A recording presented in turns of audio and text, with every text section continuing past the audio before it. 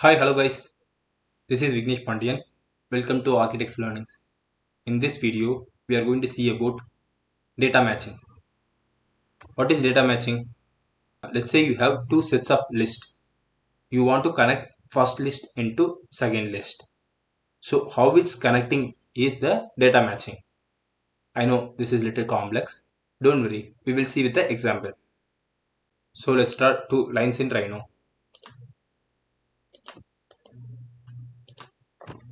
I'm copying this. So now we have two lines. Let's bring that lines to Grasshopper.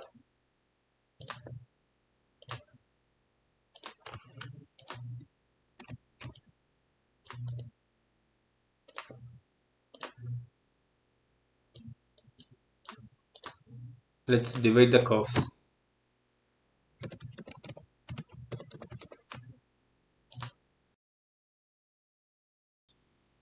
Number of counts I am going to give for first curve 5.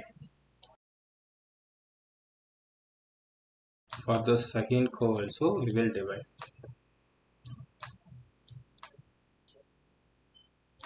So here I am going to give 8 points. So as you can see we have 6 number of points, here 9 number of points. We have two list of items. Let's see with the panel.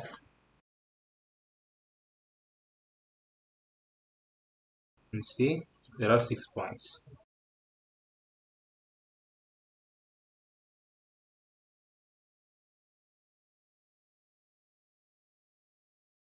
Here there are 9 points.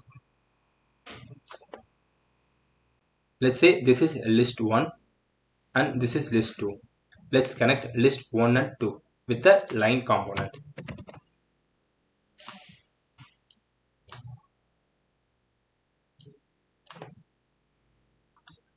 As you can see, each point is connected to the parallel points, 1 to 1, second point to second point, third point to third point.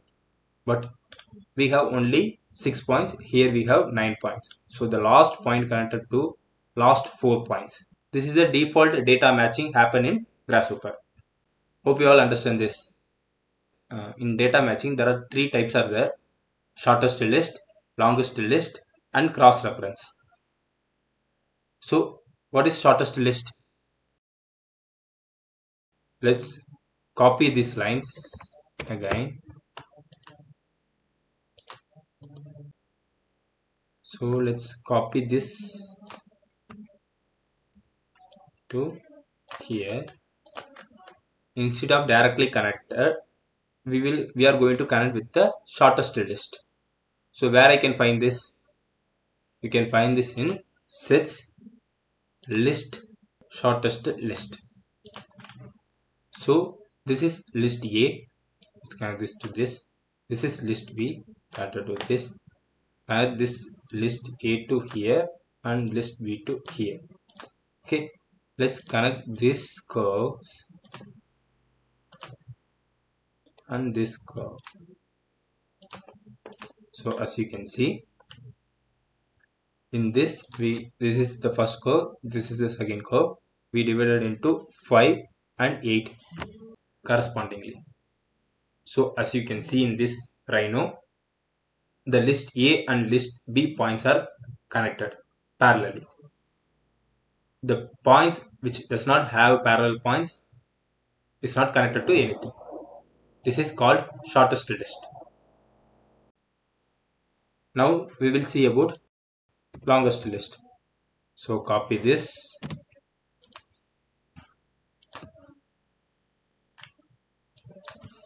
copy this algorithm line. Now I am going to connect these curves into shortest list. Where I can find this? Sets list longest list. So let's delete this and connect these points to list A and this to list B, and this and connect this. Now we have to set these curves. First curve, second curve. As you can see, the every points are connected to the parallel points. The last point connected to all the last points of the second curve. The same thing happening here also. So in Grasshopper, the default method is longest list. If you want shortest list or cross reference, you have to do it manually. Fine. Let's see about cross reference. I'm going to copy this again and copy this. Now this goes to here.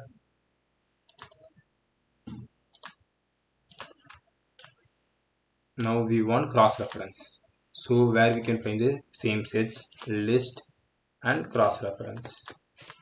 Let's delete this and connect the list A and list B and start points and end points. As you can see, each point connected to all the points of another list. As you can see, this is connected here, here, here, here, and this is connected everywhere. So this is called cross reference. This is also very useful in future videos. So this is all about data matching. Hope you all understand. Let's see you in next video. Bye.